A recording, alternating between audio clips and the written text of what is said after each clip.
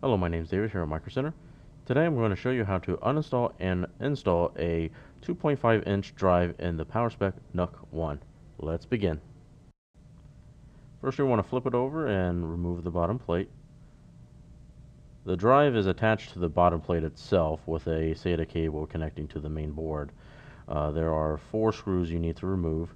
You just unscrew all 4.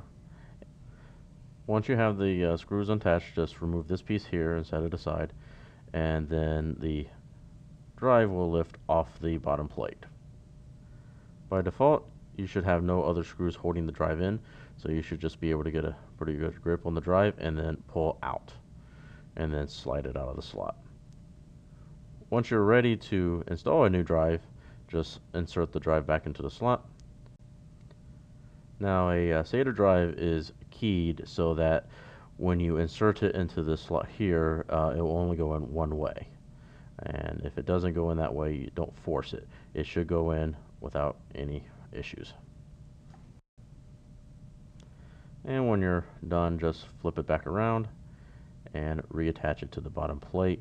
And don't forget the guard that we removed earlier. And that concludes our video for today. If you have any further questions, please visit us at microcentertech.com, and thank you for watching.